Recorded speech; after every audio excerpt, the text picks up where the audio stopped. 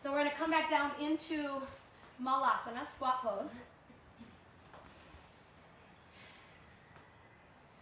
And go ahead and make a firm engagement with the inner thighs and arms. Any questions about that?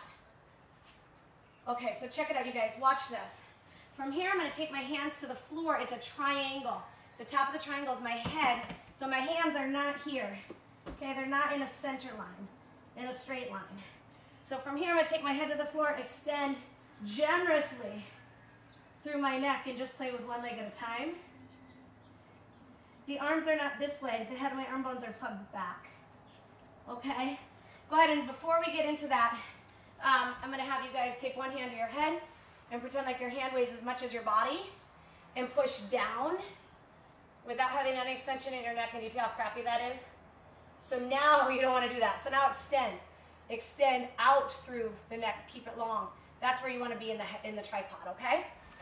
All right, you guys, so the head comes to the top of the triangle. The hands are at the bottom. Take the top of the head to the floor and extend from the palate down through the crown. And from the palate, lift up the neck all the way through the tailbone. Go ahead and just lift one leg off the floor at a time. Possibly lifting both if you feel steady enough to do so. If not, no worries. Just cultivate one leg at a time. Option one, stay in tripod headstand and just play with this. Make sure your inner smile is beaming here. Okay, what's the quality of your heart as your world gets flipped upside down? Now, if you want to play, I want you to take the knees to the triceps, hug into the midline, lift the side ribs, and lift the gaze coming into Bakasana, crow pose. So tripod to Bakasana. And then possibly from Bakasana back to tripod.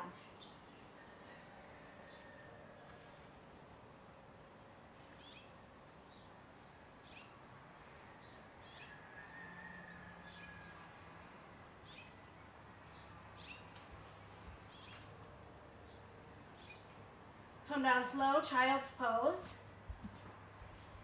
Keep your hands in front of you in child's pose. So reach the arms long.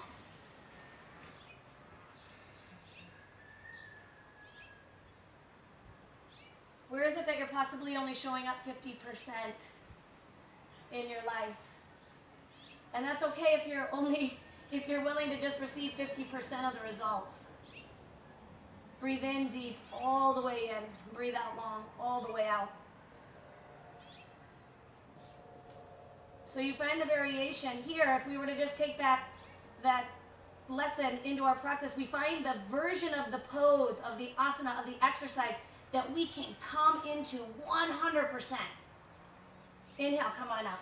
That doesn't mean we just try a radical handstand in the middle of the room if we're not ready. We find the steps that we are ready in, and we just freaking make them the bomb. So with that being said, grab 2 blocks.